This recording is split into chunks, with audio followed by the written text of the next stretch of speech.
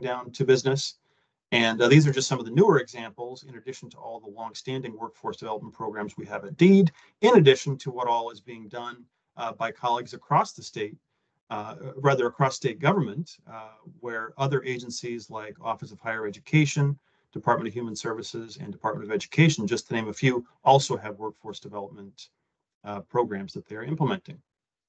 Next, let's talk about a set of indicators that probably have the single greatest impact on how people are feeling about the economy, and that is the comparison between wage growth and inflation. So the very good news here is that wage growth in Minnesota is faster than at the national level, and that our wage growth in Minnesota is outpacing inflation, which ultimately gives workers more purchasing power on average.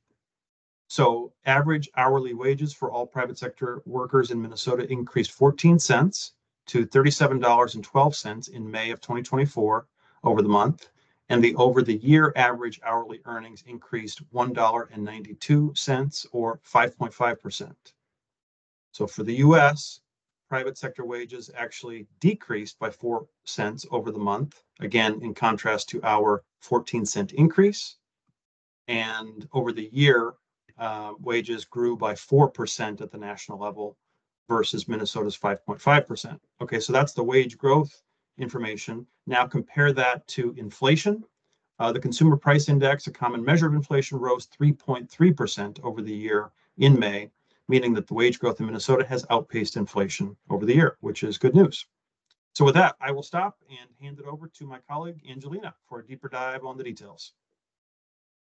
Thank you, Commissioner. Good morning, everyone. I'm going to dive into job change by supersector. So over the month, 7 supersectors in Minnesota gained jobs on a seasonally adjusted basis, and I'm going to list them in order of the number of jobs gained. So education and health services led with the biggest gain of 2,800 jobs, which is a 0.5% increase. Government gained 1,200 jobs, up 0.3%. Leisure and hospitality gained 900 jobs, up 0.3% as well. Financial activities was up 800 jobs, which is a 0.4% growth. Other services gained 200 jobs, up 0.2%. Construction gained 100 jobs, up 0.1%. And information gained 100 jobs, up 0.2%. 4 supersectors lost jobs over the month for Minnesota. And again, I'll mention them in order of the number of jobs lost. So professional and business services led the biggest loss of 9,300 jobs, which is a downward decrease of 2.5%. Manufacturing lost 3,700 jobs, down 1.1%. Trade, transportation, and utilities lost 1,600 jobs, down 0.3%. And mining and logging lost 100 jobs, down 1.5%. So overall, the gains were smaller than the losses, and therefore, in net, Minnesota lost 8,600 jobs over the month on a seasonally adjusted basis, which in percentage terms is 0.3% decline. The private sector lost 9,800 jobs, which is a 0.4% decline. I want to mention the prior month's report for April. Seasonally adjusted job growth was revised up 800 jobs.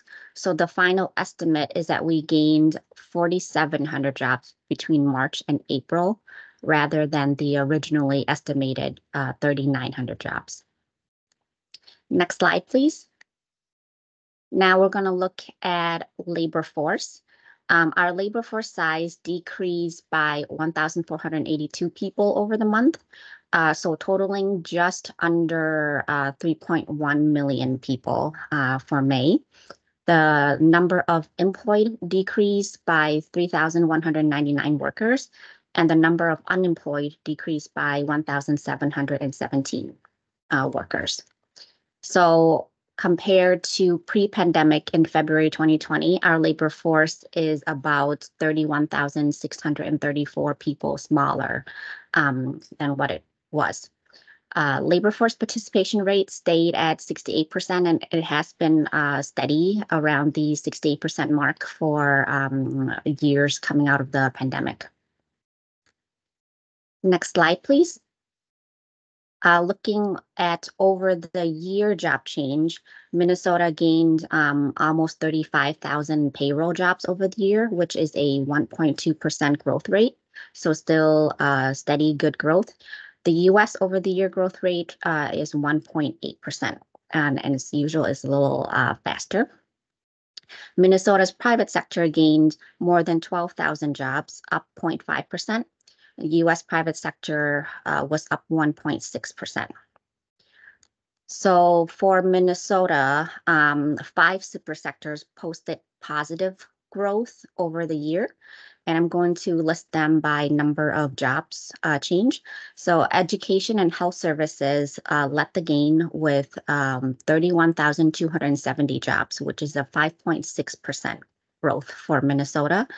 And growth was propelled mostly by the healthcare and social assistance sector, which grew 6.1%, as well as the educational services sector, which grew 1.7%. And Minnesota outpaced the U.S. Growth in the super sector. So by comparison, the U.S. grew 4.2%. The next big grower is government super sector, gaining almost 23,000 jobs over the year, which is a 5.4% growth rate for Minnesota. And that's outpacing the US growth rate of 2.8%. And growth was healthy across all subsectors under government.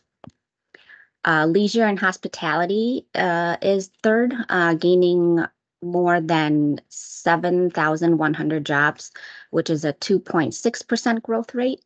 And all subsectors grew under leisure and hospitality. And nationally, this super sector grew at a similar rate of 2.5%. Other services gained more than 3,000 jobs over the year, so up 2.7% in Minnesota, and outpacing the U.S. rate of 1.7%. And all subsectors posted growth under other services. Mining and logging gained 22 jobs over the year, which is a 0.3% growth for Minnesota, while the U.S. Saw a decline in this super sector of 1.1%. And then looking at the super sectors that lost jobs over the year, there were 6 for Minnesota. And again, I'm going to mention them by the order of number of jobs lost. So professional and business services led with more than 16,300 jobs lost, which is a 4.2% decline over the year. By comparison, the U.S. grew 0.5% for the super sector. And the majority of subsectors under professional and business services saw a decline for Minnesota. The biggest percentage decline was in employment services, which was down 12.3%. The 2 subsectors that experienced growth here are architectural engineering and related services, which grew 3.2%, and accounting, tax preparation, bookkeeping, and payroll services, which grew 1.7%. The other subsectors under professional and business services saw a decline. Second is manufacturing super sector. They lost more than 4,500 jobs, which is a 1.4% decrease, while the U.S. grew 0.2%, and most subsectors under manufacturing experienced declined over the year. Financial activities lost almost 4,400 jobs over the year, down 2.3%, while the U.S. grew 0.4%. And again, losses were across all subsectors under financial activities. Information lost a little more than 2,200 jobs, down 4.9%. And all subsectors saw a decline here. The U.S. also experienced decline in the super sector, down 1.4%. Construction lost about 1,200 jobs over the year, so a 0.9% decrease. And all subsectors here saw over the year loss, except for heavy and civil engineering construction, which we still continue to see growth. And for this month's report, over the year growth is 3.2%. The U.S., on the other hand, the construction super sector grew 3.2%. And then lastly, trade, transportation, and utilities lost about 750 jobs, down 0.1% for Minnesota. We see retail trade growing slightly at 0.5%. Wholesale trade saw no change at all, and transportation, warehousing, and utilities declined 2%. And nationally, the super sector grew a little bit at the rate of 0.7%. So next slide. And lastly, I'm going to talk about wages and inflation. So average hourly wages for all private sector workers in Minnesota, as the commissioner mentioned, increased 14 cents in May 2024. And over the year, it grew 5.5%, which is a good, solid growth rate. And nationally, private sector wages decreased 4 cents over the month and grew 4% over the year. So both Minnesota wage growth and U.S. wage growth outpaced inflation, which was at 3.3% for May. And that has generally been the case for a year now, is that wage growth is either at pace or outpacing inflation. So that's good news for workers. And that's all I have. Commissioner, back to you. Very good. Thanks, Angelina. And with that, I think we can open the floor for any questions.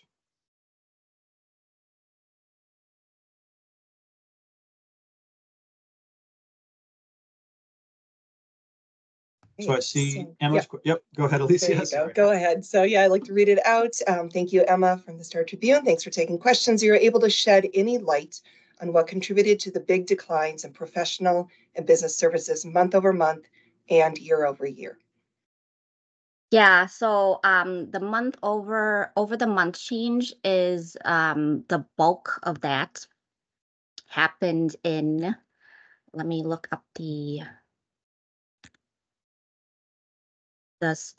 bulk of that happened in I have to pull up my notes. Sorry, guys.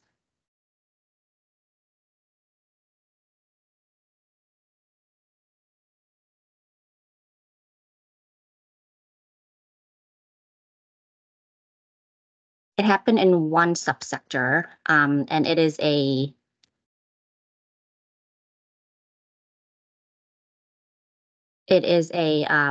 broad subsector that includes employment services.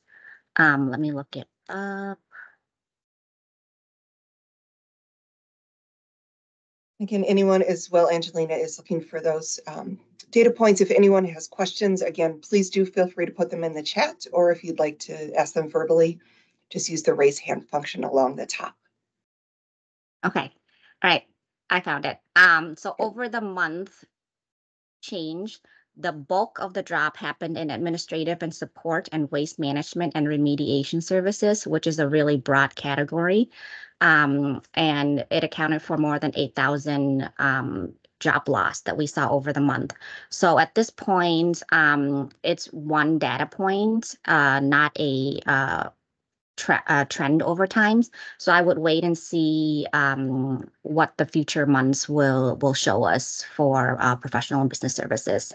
In terms of over the year, the change for professional and business services jobs, the biggest decline happened in employment services, which includes staffing agency.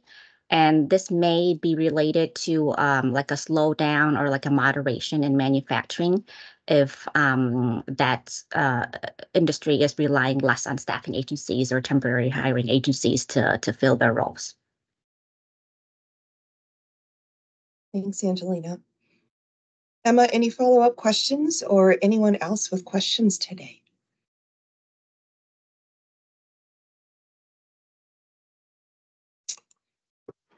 Well, seeing none, I will put my email address in the chat over there. If you have any follow-up questions, please do reach out. Happy to follow up on those. And with that, I'll turn it over to the commissioner for the last word. Great. Thanks, Alicia. And thanks again, everybody who joined today. And normally I kind of wrap it right up here, but don't go yet, because I did want to share, in addition to just a little recap, touch on some other economic indicators drawn partly from data that DEED produce. First of all, though, in terms of a recap, again, the labor force participation rate held steady at that 68.0. and the unemployment rate ticked up 0.1 to 2.8%. We noted the net job loss of 8,600, down from that record level that we had achieved in April. We will keep a close eye, of course, on job and labor force growth, but pleased to note that we've had gains in 9 out of 12 the last month. And the good news when it comes to wage growth is that we are outpacing inflation and also outpacing the national rate. So now, just to transition as kind of a closing set of observations, wanted to touch on a set of indicators produced by the Grow Minnesota program at the Minnesota Chamber of Commerce. They just published their 2024 State of Business Retention and Expansion in Minnesota report. And there they collect and analyze data from DEED as well as a variety of other sources to give another perspective on how the economy is doing. And while some of the coverage of this report has already noted that our growth somewhat lagged comparison states over a 5-year time frame, the most recent numbers for 2023 I thought were quite encouraging. The report notes that we had 113 business expansions last year that were like reportable and that were discoverable by the folks that did the report. And that's up from 93 in 2022. And the 2023 figure was the highest recorded in over a decade. Key projects that they note include Mayo Clinic's expansion, the Meta Data Center, Polar Semiconductors expansion, and Solugen's new biomanufacturing facility in Marshall. And I'm proud to say that DEED and the Walz administration have played a role in many of those key projects. The report also cites Site Selection Magazine and noting that these results moved Minnesota into first out of 7 states that make up the West North Central region in total number of projects, and then 5th out of 12 states in the broader Midwest region. And then finally, foreign direct investment into Minnesota was at its highest level since 2014, with 14 reported projects accounting for $912 million in capital expenditure. And these are just the kinds of trends that the governor is working to drive when he leads business development missions and trade development missions, like our trip last week to Canada, for example, or last year's efforts in Australia and Japan. So between the labor market info we shared and then these business indicators, we have what I think are an interesting set of additional insights on the Minnesota economy. So with that, hoping you can all join us for our next employment numbers release on July 18th. And thanks once again for joining us. Have a good day. Bye, Thanks, everyone. everyone.